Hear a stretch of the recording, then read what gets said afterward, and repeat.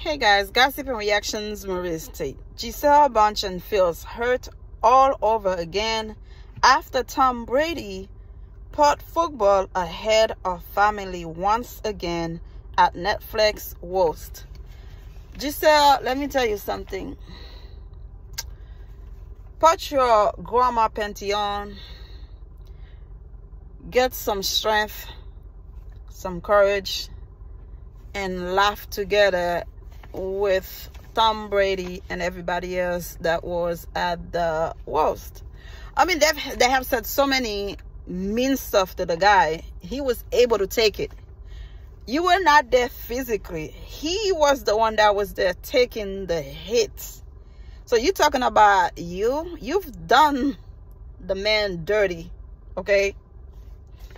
Somebody he trusted with you to teach you how to fight, to defend yourself. You ended up with them. You divorced the guy in less than 1 day to be with your karate coach. Give me a break. Come on. Don't be a hypocrite. At this point, look, if you wanted to be with Tom, now we have to take it a little further. Tom left a pregnant woman to be with you. And that's how dirty you do him. At the end, it's like a payback. You see, life, it's a karma.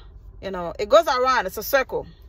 You do me wrong one day, and I'm sure, because I've been pregnant 4 times in my life, and I know the pain this woman had to go through, Bridget, to be pregnant halfway, almost give birth.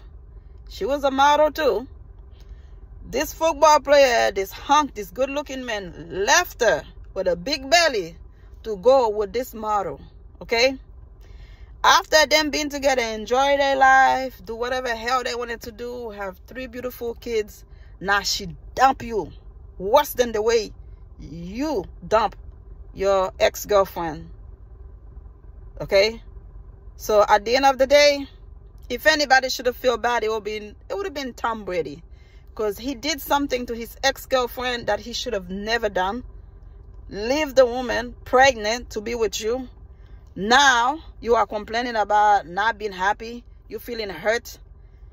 You dating somebody that he put in charge of you to teach you how to defend yourself. You ended up falling in love with the man. Give me a break, man.